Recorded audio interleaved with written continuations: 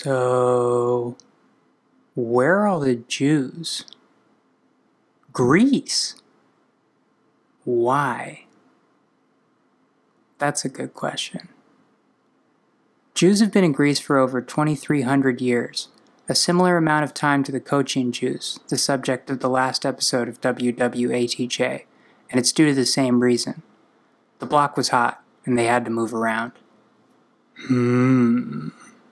You might hum, in your best impression of Michael Brooks from the Majority Report's best impression of Sebastian Gorka.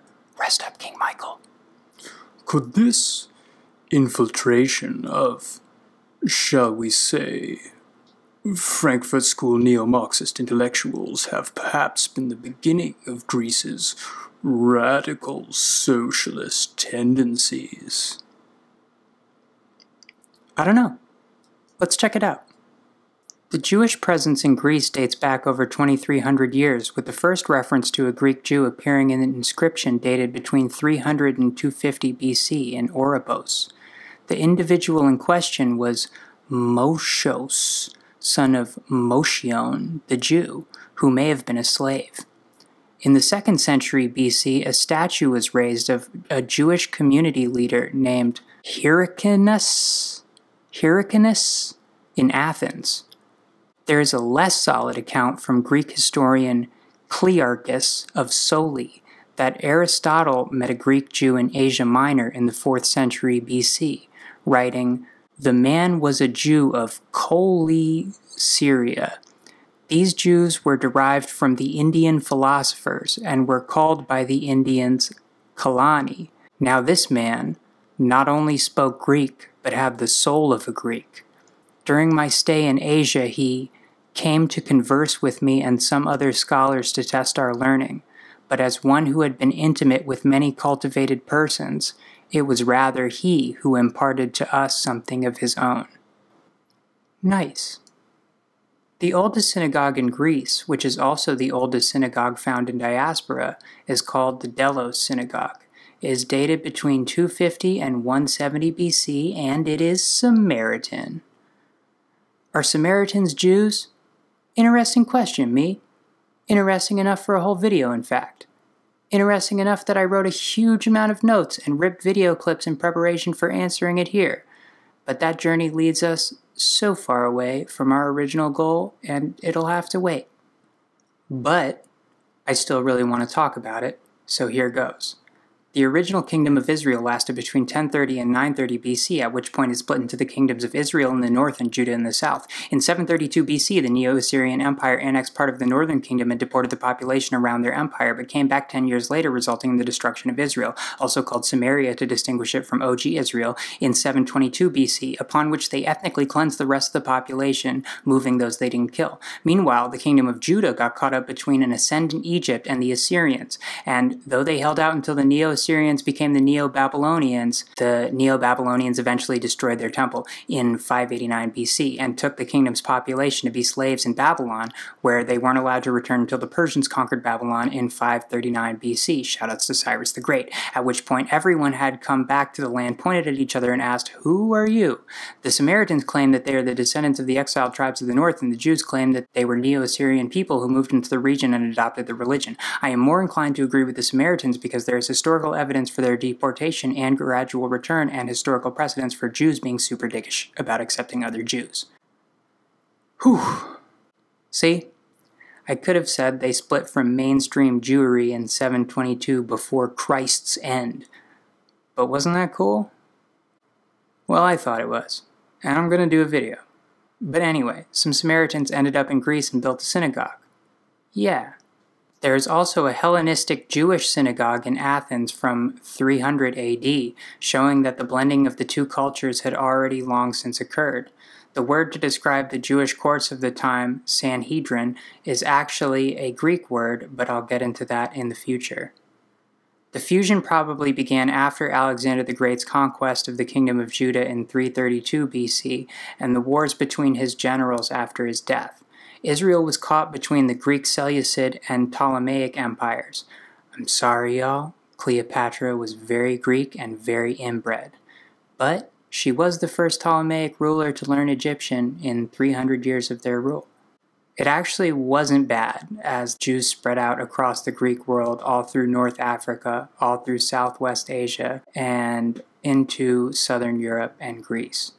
These Hellenistic Jews were actually distinct from the Jews of Judea by the time Greece fell to the Romans in 146 BC. Jews in Greece were speaking a Greek dialect and living Greek lives, while back in the Middle East, the new Hasmonean dynasty was fighting against their Greek rulers. While the Romans took over and the Jews rebelled in the First Jewish-Roman War of 70 AD, Greek Jews did not participate, ensuring that while their counterparts were slaughtered, enslaved, and shipped across the Roman Empire, they could do cool Greek stuff, like eat those little stuffed grape things, or get unfairly blamed for causing the 2009 Euro crisis.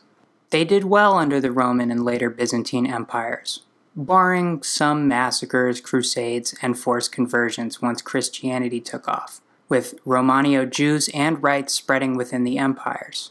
From Greek-speaking southern Italy to the Balkans to Crete and Cyprus, all through Turkey and even to Crimea, where a community of Tartar Jews called Krimchaks practice Romaniote Judaism to this day. About Romaniote rites and customs, Nusach and Minhag, Romania, respectively. They are distinct from Ashkenazi, Sephardi, Mizrahi, and all the rest's rites and customs. For example, they read the Torah portions or Parsha on the ancient Palestinian triennial cycle, whereas most Jews read it on an annual cycle. The Torah is also housed in Tikim, which is derived from Greek meaning container. The Torah is never completely taken out of the tik and is read standing upright.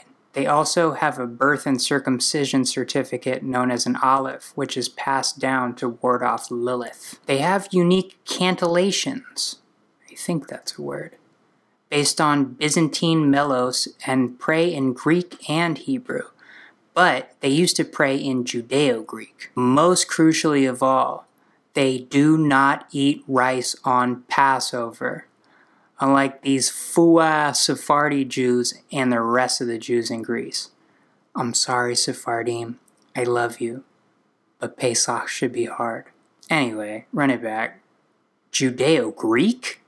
Yeah. It's another Jewish Creole language called Yavonic.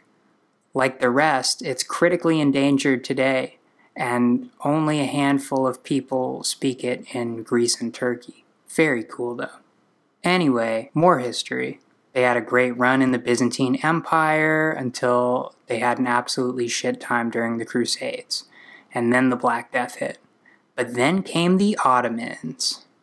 Mehmed II, after taking Constantinople, finally, in 1453, began a resettlement program to repopulate the worn-out city. They moved a lot of Jews in there, to the point where Constantinople was 10% Romaniote. They weren't happy about it initially, but they settled in eventually. The Ottoman Empire was gigantic and diverse. When Europe went through its centennial Jewish massacre and purging in the 1400s, the Ottoman Empire provided a haven for these erstwhile Bolsheviks from Russia to Iberia.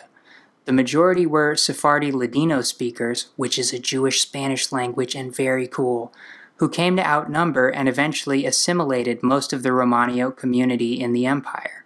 The urban center of Thessaloniki, or Salonika, I'm sorry about my Greek pronunciations, was called the Jerusalem of the Balkans. It had been a big city under the Byzantines, and under the Ottomans, it went crazy. The Ottomans took over in 1430, and Jewish exiles from Hungary, Bavaria, Spain, Portugal, Italy, Sicily, Austria, and France began pouring in. By 1519, there were about 20,000 Jews in Thessaloniki, which was about 56% of the population, and by 1613, they were 68%.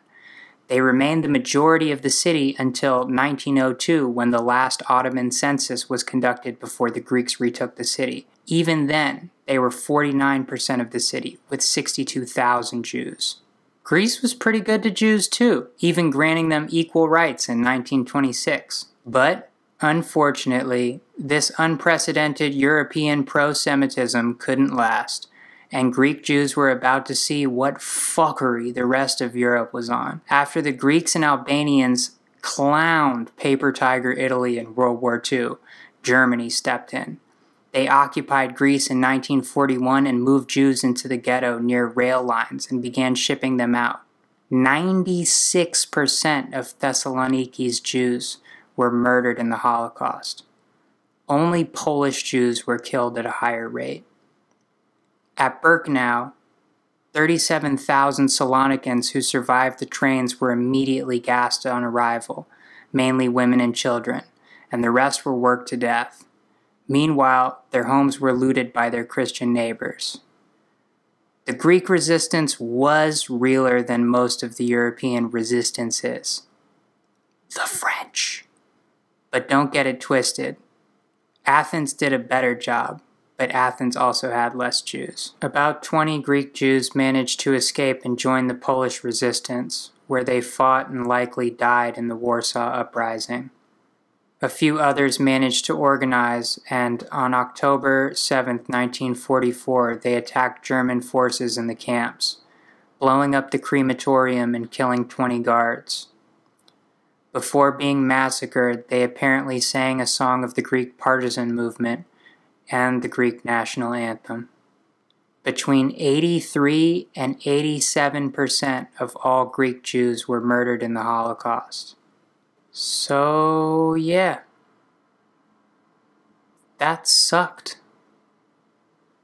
We're not in China and India anymore, that's for damn sure.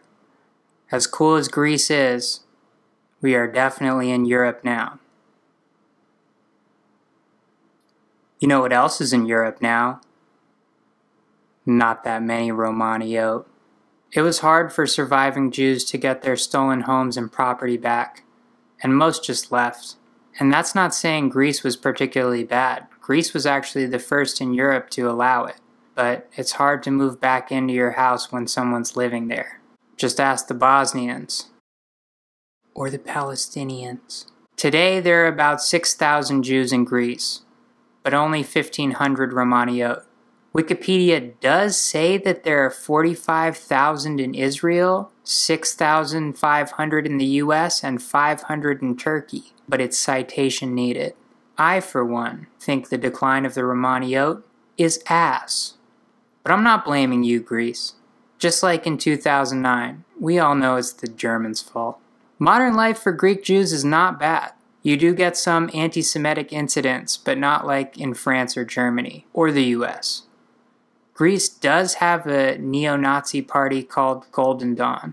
They deny it, and I have no reason to doubt them.